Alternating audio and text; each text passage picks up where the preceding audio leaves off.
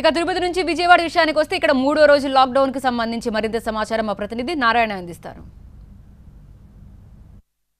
Lockdown కొనసాగుతుంది. నిన్నటితో పోలిస్తే అంటే గత 2 రోజులతో పోలిస్తే ఈరోజు మాత్రం కొంత విజయవంతంగా కొనసాగుతుంది అనేది చెప్పవచ్చు. అత్యవసర సేవల మినహా మిగతా ఏ వాహనాలు ప్రజలు ఎవరిని కూడా రోడ్ల మీదకి పోలీసులు రానివ్వట్లేదు. కట్టుదిట్టమైనటువంటి చర్యలు తీసుకున్నారు. అంటే గత 2 రోజులుగా జరిగినటువంటి పరిస్థితుల అనుభవాలను దృష్టిలో ఉంచుకొని ఈరోజు చాలా కఠినంగా నిబంధనలు అమలు చేస్తుండడంతో ప్రజలు కూడా ఎవరు కూడా రోడ్ల మీదకి రావట్లేదు. మనం చూస్తున్నాం ప్రధానమైనటువంటి నగరంలో ఉన్నటువంటి ప్రధాన రహదారులన్నీ కూడా నిర్మానుష్యంగా మారిపోయి ఉదయం 6 గంటల నుంచి 9 గంటల వరకు మాత్రమే నిత్యావసరాల కోసం ప్రజలు రోడ్ల మీదకి రావాలని చెప్పినటువంటి నేపథ్యంలో ఆ సమయం వరకే వచ్చి కూరగాయలు, పాలు, నిత్యావసరాల కోసం బయటకు వచ్చినటువంటి ప్రజలు ఇప్పుడు పూర్తిగా కూడా ఇళ్లకే పరిమితం కావడంతో ప్రధాన రహదారులన్నీ కూడా నిర్మానుష్యంగా మారిపోయాయి. అయితే ఇప్పుడే కలెక్టరు, జిల్లా ఉన్నతాధికారులు, స్పెషల్ ఆఫీసర్లు సమీక్ష సమావేశం కూడా నిర్వహించారు.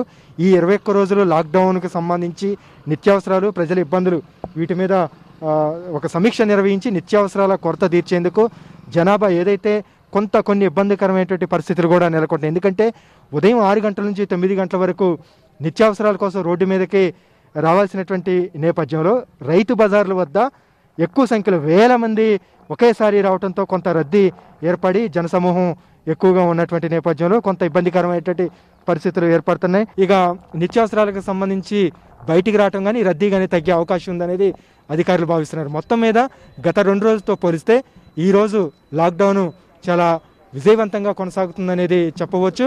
దీంతో పాటుగా శానిటేషన్కి సంబంధించి ఫాగింగ్ కూడా ఎప్పటికప్పుడు చేస్తున్నారు. మొత్తం మీద ప్రధాన రహదారిలో ఎక్కడికెక్కడ బ్యారికేడ్లు ఏర్పాటు చేసి పోలీసులు అప్రమత్తంగా చాలా కఠినంగా వ్యవహరిస్తున్నారు. ఎవరు కూడా బయటికి రావద్దు, ప్రజలు సహకరించాలని విజ్ఞప్తి చేస్తున్నారు. కెమెరామెన్ నరసింహతో నారాయణ, TV9 విజయవాడ నుంచి.